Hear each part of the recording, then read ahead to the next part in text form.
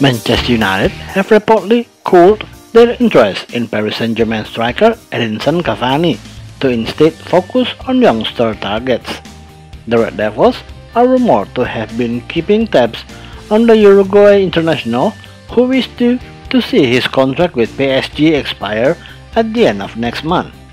According to the Manchester Evening News, however, United do not feel that Cavani fits the profile of the type of player that they are looking to build their team around, even if he is available for free.